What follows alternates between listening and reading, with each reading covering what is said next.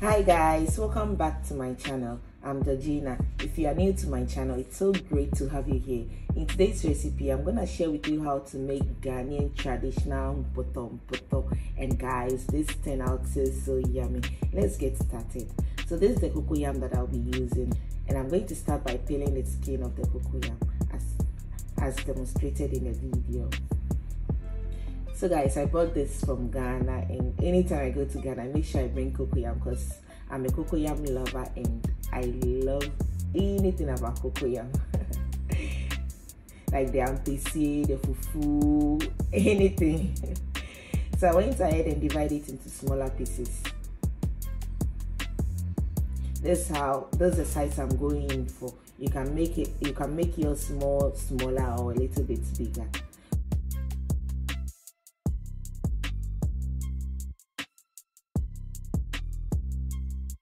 I went ahead and washed it and added to my saucepan. Added in enough water.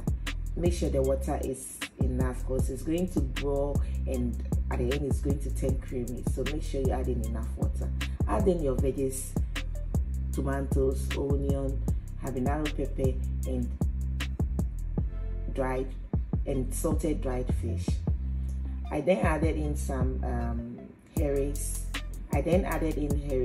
So instead of the herrings, you can add in chicken or meat, and guys, it's going to be nice anyway. Close it and bring it to a boil. After boiling, after some minutes, take out the veggies and blend it. Make sure it's obviously cooked before blending.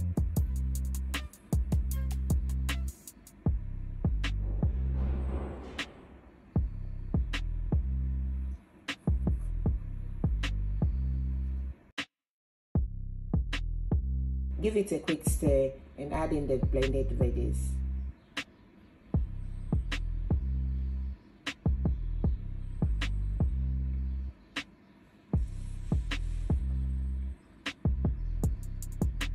Stir it again, close it and let it boil for some minutes.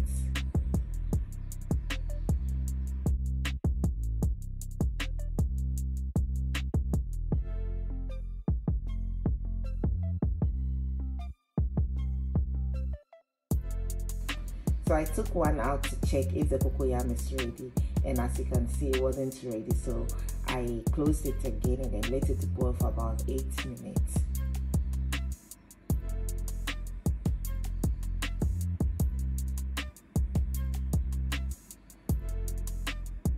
And guys, this is it. As you can see, the liquid is more creamier here, and it's cooked. It has turned out, guys, mamma mia. Oh, was this so delicious? It was so delicious. Make sure you give this a try, and trust me, your kids are going to love it. So as you can see, the liquid is more creamier here.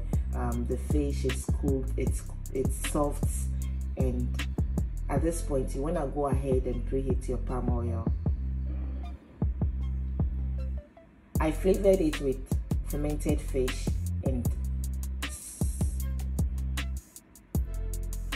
added in chopped onions. I let this steam for about 3 minutes and then added it back to the food, back to the mpoto-mpoto. I don't know why they call it mpoto-mpoto. So guys, if you have any idea of how this name was invented, just write it in the description box below. So this turned out so yummy, and when you get to this point, your food is ready. Stir it and let it boil for about 3 minutes, and guys, you are good to go. Trust me, your kids are going to love this, especially if they love cocoyam or if they love something like this.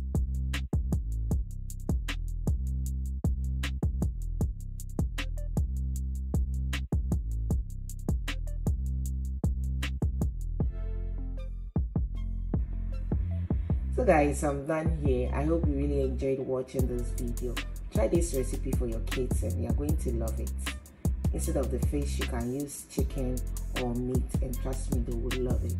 I hope you really enjoyed watching this video. Don't forget to give this video a thumbs up, share, comment, subscribe to my channel if you haven't already. And guys, see you in my next video. Till then, Bye bye. Love you all. Ciao ciao.